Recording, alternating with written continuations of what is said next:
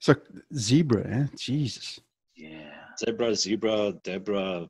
Or zebra. Hey, bro. If you're from Cape Town, it's like, hey, bro, zebra. You should hear Siphe when he's in Durban. Like, it turns into a proper boot. Listen, but I'm. Yes, fucking, it gets irritating, man. Because I am a boot, brother. I grew up in a private school. Okay, buddy. It's a private school education, I'll tell you. Damn straight. That's the irritating part. Fucking hell. Oh shit, man. So how was the 5FM thing? Oh, dude, it was fucking insane, man. We had so much fun, bro. You guys got to 2,000 pretty damn quickly, yeah? It was so quick. Dude, if it wasn't for like 5FM letting us on air, I'm pretty sure we would still be streaming right now. At 1,556. Yeah, it would have taken forever, dude. Classic. Yeah, I'll tell you, if only all posts could be received as quickly as that and get as many likes as that, sheesh, that'd be epic. I know, right, dude? Yes, sir. It's like, it's like our podcast. It's like, okay, I anticipate at least maybe 30 subscribers in the first month and the first week. Yeah. Like 8, 9. It's like, okay, estimations are a bit high. Let's go with, say, 20 for the first 3 months. And then 3 months, it's like, okay, 41. It's just dead. I mean, how much marketing does one person have to do? Dude, and like, the thing is, like, we've been marketing and like we've been posting and like we've been trying. It's like, just like you have to keep trying and eventually somewhere you're gonna break through. Yeah, I mean that's the whole point of doing this, isn't it? To get yourself out there, and particularly now with COVID, to get noticed. It's hard, really hard now. No, it's super hard. I mean, in that space between going on to 5FM and starting the stream, I think we started at 480 something, and in 4 hours, in 5 hours, we only made it to 555. Yeah, so like 4 or 5 hours, we got like maybe an extra 100. Yeah, so it was a blessing in disguise, like this. How many days have you completed yet? We completed all of them. Are they up on the page, on the Facebook page or Instagram page, or?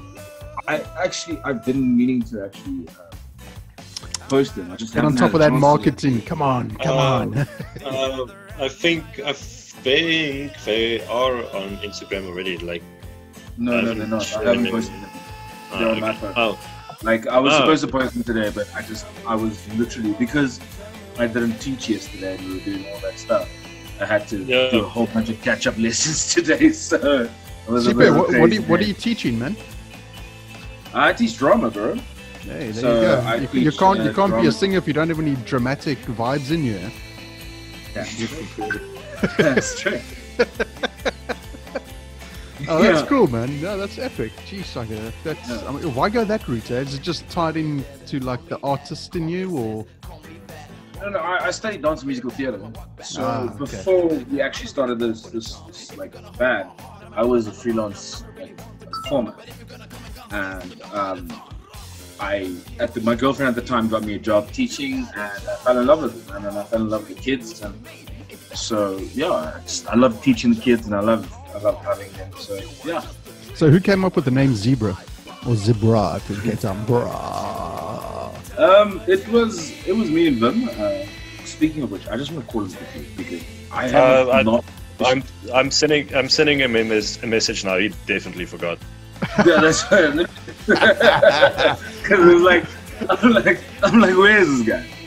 No, dude. Like, I sent him a message. I'm like, hey, dude, where are you? It's like, at the flat. Why? Well, anyway. It's all good. So yeah, the name. Like, as soon as they come in, I'll let them in. Yeah, don't worry. So what happened was our first name was Espresso. As on the nose as we can get. Because it was this black guy and this white dude, and we were thinking, what's black and white? And we did come up with zebra at first. And I was going to say ebony and ivory, and I just thought maybe that's not such a PC thing to say, but, you know, fuck up, you know, Christ, if you get upset by that, then Jesus. Yeah. So, like, yeah, we thought, no, espresso milk kind of does it, and then we just like, no. Then we kind of settled on zebra, because, fuck it, man. Is it black with white stripes or white with black stripes? Nobody thinks about it. I want to know, okay, firstly, who wrote Mexico? Bro, the man himself needs to get on you. Vim wrote that. Okay. So Vim does a lot of the writing. Right, okay. Yeah. Okay. Because I'm interested in okay, 3 songs that I love instantly is I Hate My Boss, for obvious reasons. JD. That's one that's like, Is that yeah? Is that a bit of a personal touch, or is there something a little bit deeper in there, or? Woo? All I gotta say is I had to ask her to sign it, so that she doesn't sue us. Okay, we'll just leave that one alone then. I mean, we can probably talk about it, but like I'm not allowed to reveal her true identity. Right. But JD was a girl in my past, and she broke my heart into very millions of pieces. And Vim wrote the song for me to be like, so that he was like, you need to get over this chick. So let's write a song, fucking get it out, and then you're done. Okay? Yeah, and then move on for fuck's sakes, yeah. Yeah, it was like the second time she'd broken my heart. Oh, like, come on, you didn't learn from the first time? Oh, you lovesick puppy, you. Hopeless romantic, bro. What can I say? Oh, singers, dramatic singers, always romantic. You have no idea. Ivan, are you in the shitter or something? Keep are we on the same page, brother? Listen, I know Ivan. Ivan likes to shit a lot. Like, he's got the fastest metabolism I have ever but seen in my life. He has to play with his 4-string. Bro, I can tell you, the man can eat. 2 hours later, he's in the shitter. I'm like, how? How does it move through your system so quickly? Metabolism. Like, you are also super thin. So, I'm fit. This is only a cuck conversation. Yes, bro. Been revealing my bowel movements here. Oh, see, that sounds better. There you go. Have you done the coil? Are you right now? Okay, yeah, there we go. Awesome. Okay. So when did you guys begin this journey of Zebra? Siphe, Vim knows the story so well. I sent him a message and it's like, oh shit, fuck, okay, cool, and yeah, nothing. Yeah. It'll probably take him a half an hour just to get in. Can I tell you what's happening?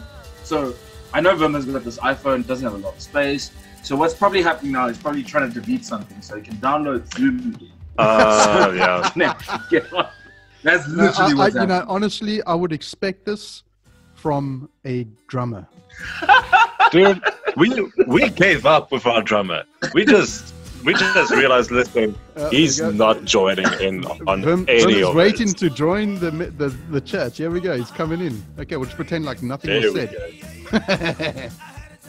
Like, you know, the funny thing that you say about a drummer, I don't think he's ever been on a podcast. We've been waiting. Okay, so there's no. Away. He's not. You were away, now you're here. Well done. My bad. Internet, Wi-Fi, it was a bit of a mess. So what you're saying is you were downloading Zoom. Vim, honestly, you haven't missed anything other than Ivan being in the shitter, and we're talking about Siphe's broken heart. And you can unmute yourself at any point. Unmute yourself, Vim. That does help, you know, from a technological sort of standpoint. Oh, no, he's muted himself. No, he's back. No, he's closed the curtains. Damn it. Vim. That was weird.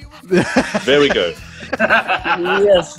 Am I getting too old for this kind of shit? I know. How old are What's you? happening? How old are you, man? 23. Oh, for fuck's sake. Honestly, you youngsters there. No, Okay, you have a broken heart. Vim. How did we start, Zebra? Okay, I'm just going to switch my mic off, and Ivan, you can take over, bro. Okay, Vim, how the hell did Zebra begin? Go on, go for it. The year was 2017, right? How much have you had to drink tonight? I've actually had none. I don't believe you. Thanks, Zero. Thanks. Oh yeah, sorry. Okay, so 2017, you say? Yes, 2017. It was the middle of the Congo, right? We were exporting some very, very addictive cocaine across the borders from the central point of the Congo. One day came where Duncan just missed a complete batch because he was actually sleeping with our boss's daughter. But that's a story for another time. We had to escape. Our friend Carlos, he took us to Mexico to escape. And it was in Mexico where we actually wrote our first song. Then we went to New York and we felt they were missing like only South African bands like Mango Groove and Freshly Ground and all that stuff, you know, actually give a banger South African show. And we felt New York didn't have it. And basically started performing as a full-time band in New York, showing the Yanks how it's done, basically. Couldn't have said it better myself. Yeah, there you go. I mean, you know, if there ever were a story, you know, the fish was this fucking big, I'm telling you. Yeah. I didn't have my camera with me at the time to take a photograph, but hell, you just have to take my word for it, right? Damn straight. Oh, jeez. Oh, boy. Okay. All right, 2017. Okay. So how's everybody, like, surviving the COVID crap? Dude, day for day. I mean, like, let's put it this way. At least we still have jobs. Like, we're okay. No. We don't still have jobs.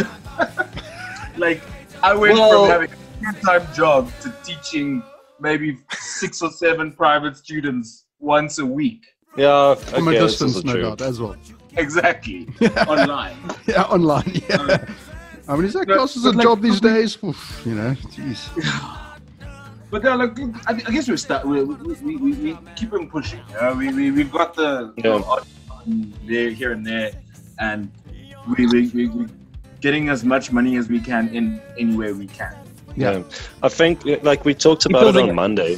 We talked about it on Monday where we said like we feel like COVID is kind of let's call it a test for like up and coming bands of like, do you really want to do this, or are you willing to like push through this time and like actually show passion for it? So I mean, besides that now, have you guys been able to record while during the last how many months is it now? 4 months? 4 months, yeah. It's our next step. I mean, we've written, like Vim has written a whole bunch, pretty much a new album, and we've obviously started working on those new songs and everything, but we haven't been able to actually get into the studio. You know, also looking at how long it took us to actually release our first EP. It took us close to 3 years to be releasing our first EP. We also, it kind of worked out that way, and it was beautiful because, you know, the only time you could get a hold of Zebra Music was at the show, and we had quite the nice following to that, so that when we did a show in Pretoria or in Hatfield or, you know, in a place where we knew people would come through, they would come through and in numbers. And we had our songs recorded for about 1.5 years before we actually released them. Because you know that it's that thing of, okay, we're gonna release in 2 months, and then everything got busy, and then okay, we're gonna release in the next 2 months, and then you start over listening to the tracks that you've recorded, and you're now nitpicking. Like, oh, this doesn't sound great actually. I want to change this. I want to change that. I want to take it to this, and eventually it got to a point where we actually hired a brand new sort of manager, PR manager, Mr. DEVO, and he was kind of like, guys, you've got the stuff, so let's just put it out there. Yeah. And that's when we actually started, planning a launch. What actually goes into choosing a single to release? Like, you've done 6 songs and you go, shit, which one shall we choose? I mean, those were like our first songs that were the most popular, if that makes any sense. Those are the songs, if you go to a Zebra show, you would seldom go through a full Zebra show without hearing those songs. Yeah, we kind of like gauged the crowd's reaction. Like, okay, cool, they like these 6 songs, let's put this on the EP. It literally took one guy saying, yo, I like that tune where it goes, Jam with Zebra, which is 21. Mm-hmm. Literally, it took one guy to convince us to put that on that album.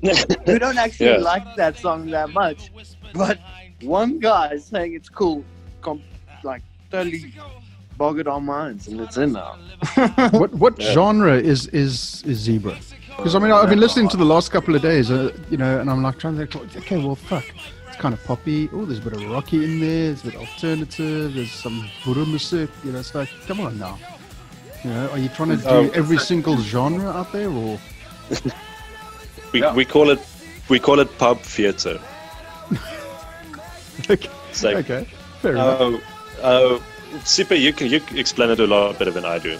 Then I was just gonna say you just done a Vim.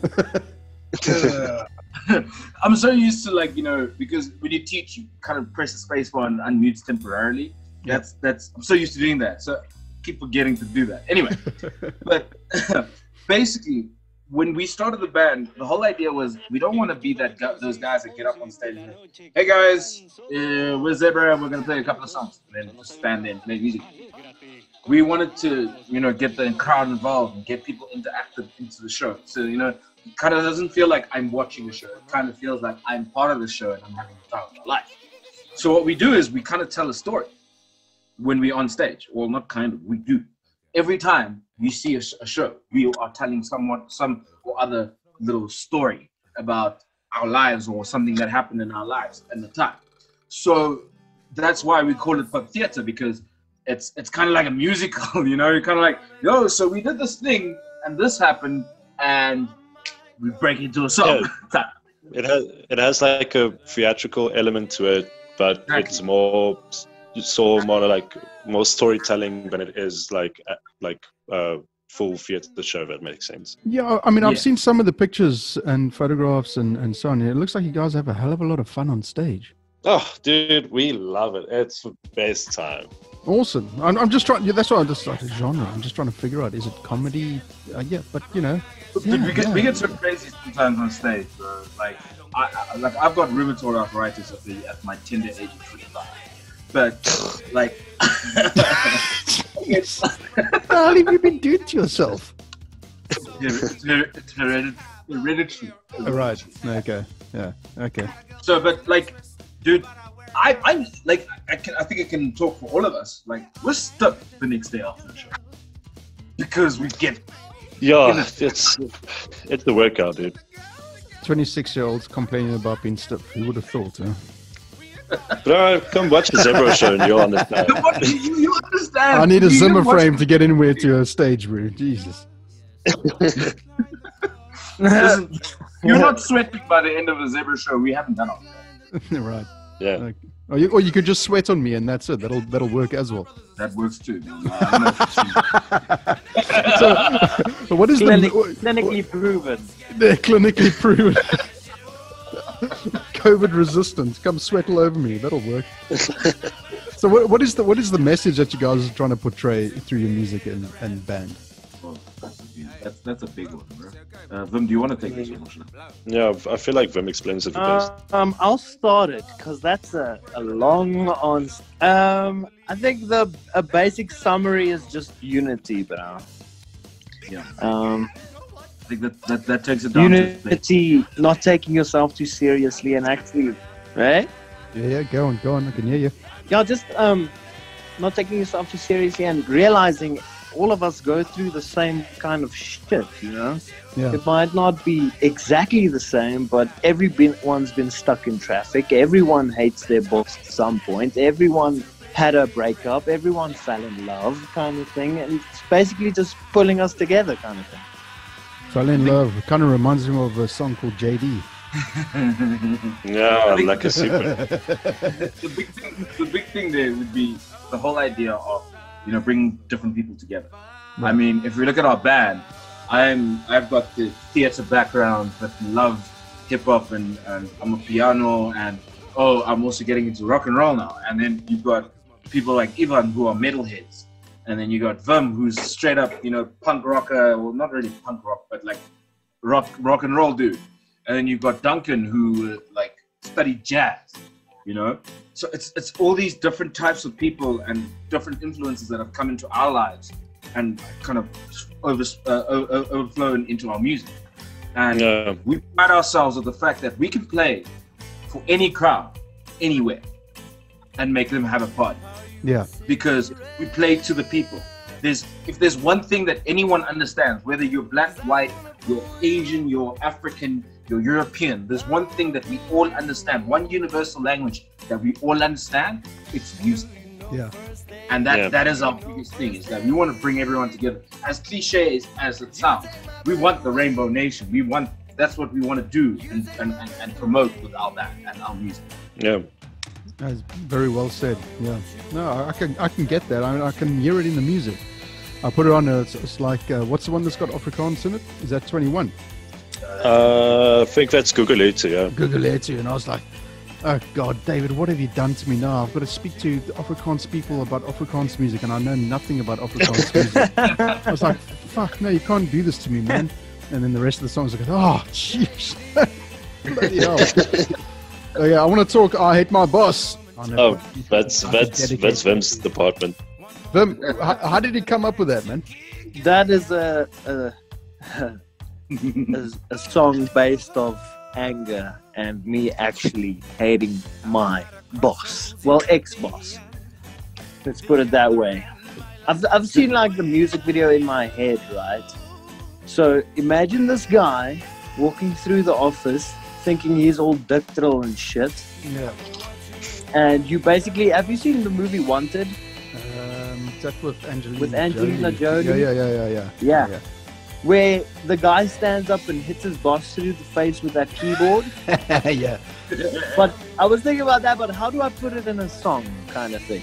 That's still got to be catchy and not... Why don't you just rip the movie off and just reenact it and make the keyboard, when it smacks the boss in the face, like the zebra letters come out.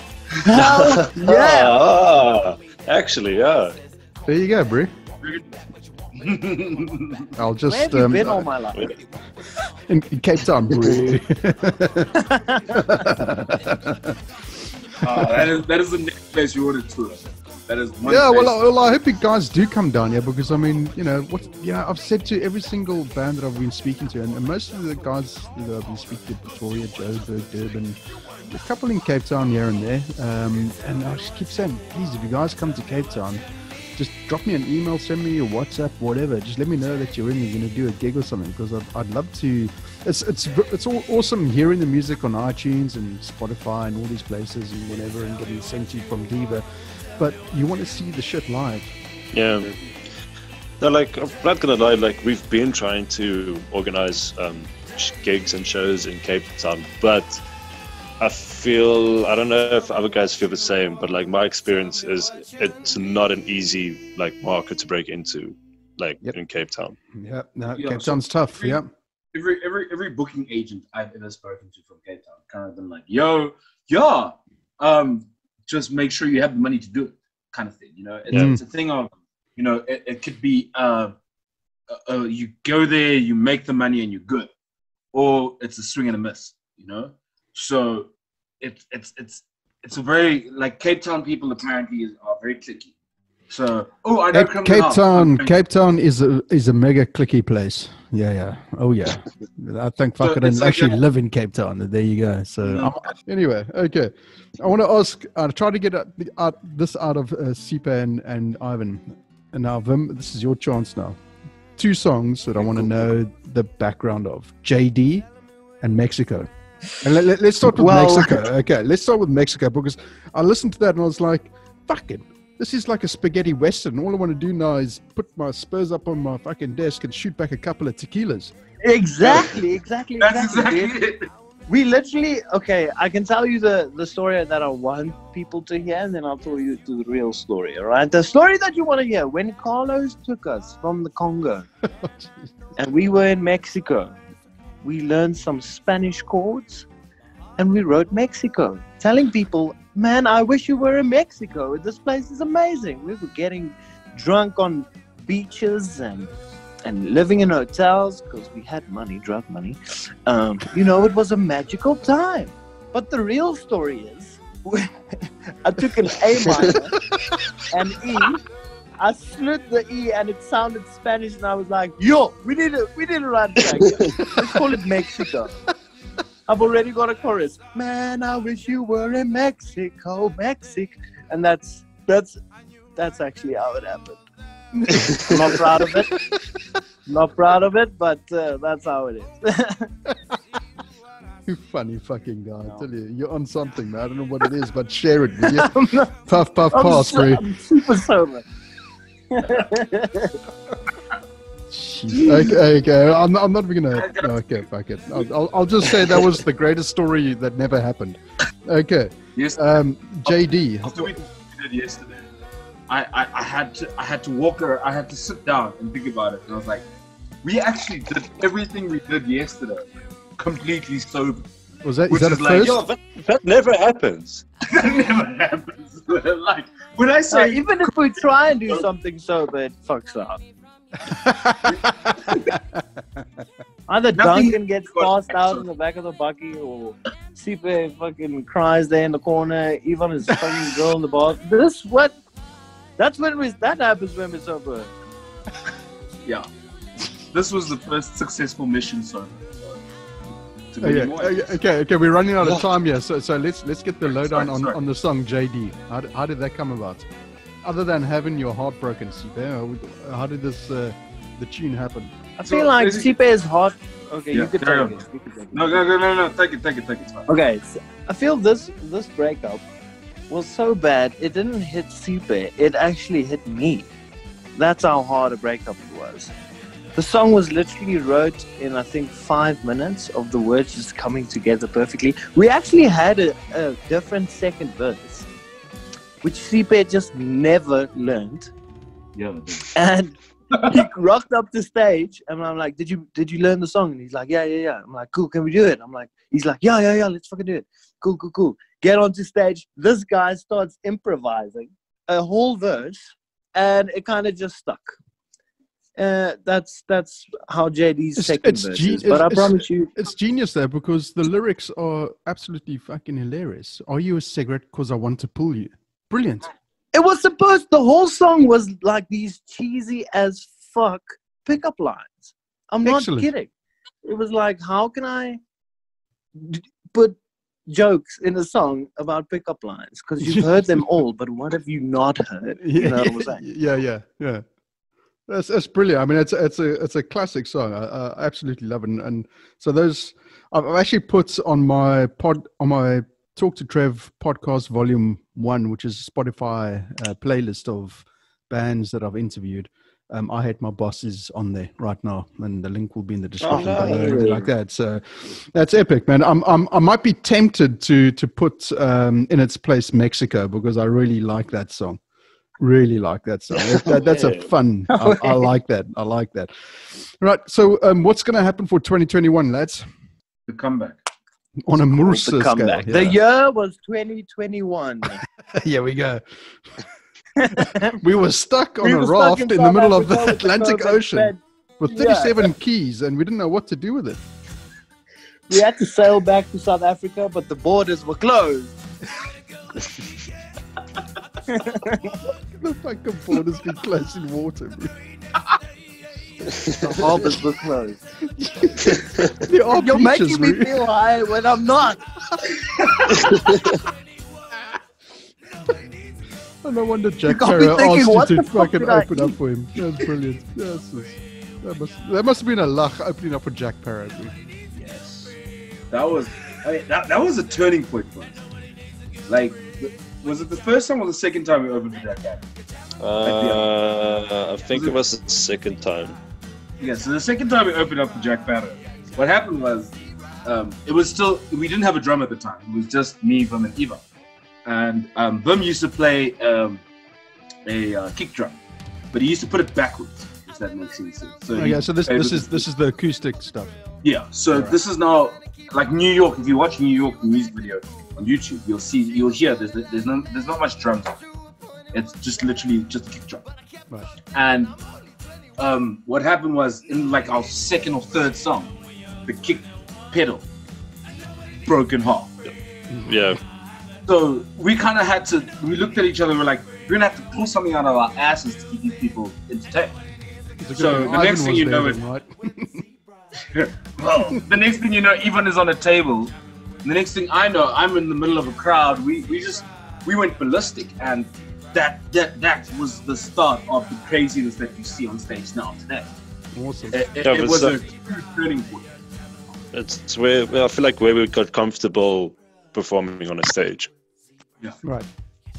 Where the inhibitions left. Nice. Yeah. Cool, man. Well, guys, that's time is ticking by, so we've got to call it quits now. But I just want to thank you for taking the time out to have a chat, and congrats on the 2,000 likes on Instagram.